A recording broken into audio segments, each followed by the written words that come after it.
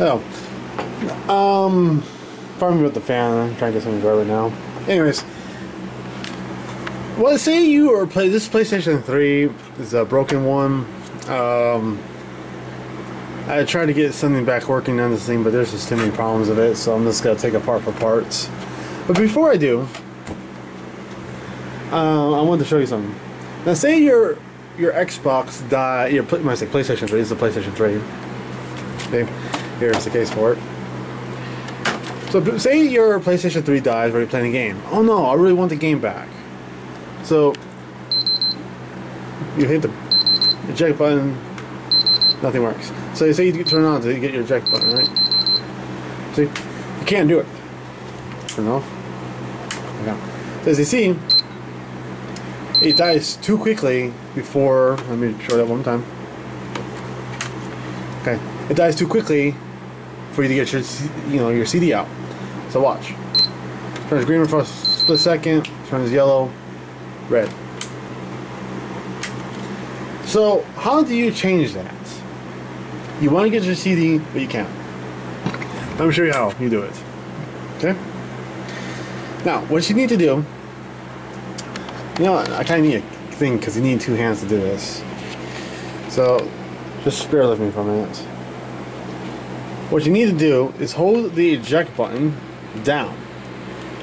This is the eject button right here. This is the power button, this is the eject button, okay?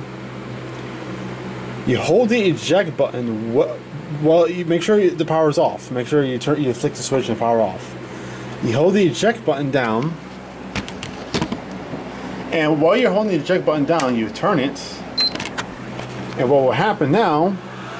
It does a fan test, and it will stay on long enough for you to get a CD. There's no CD in here, but long enough for you to get a CD out. You hear the fan going? It's a fan test. You push the button, and if there was a CD in here, it'll come out, but there's no CD in here. As you can see, no CD.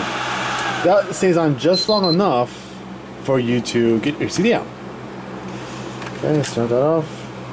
Okay. So again, see? So I'll go through it again one more time. Hold the eject button. Keep your hand on the eject button. Do not let go. And flick the switch on while you do that.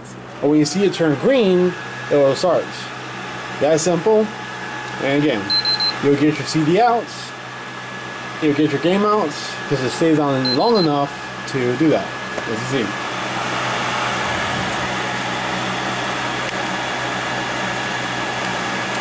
And goes to red. You just flick the switch and turn it on. So, hope you find that useful. Remember, I'll do it one more time for you, just because. Last time, oh my bad. Make sure it's off. Last time, make sure it's off. No lights. Hold the eject button. See my finger on the eject button. I need the other hand to turn on the power button. Flick the switch. You'll see it turn red and green. And boom.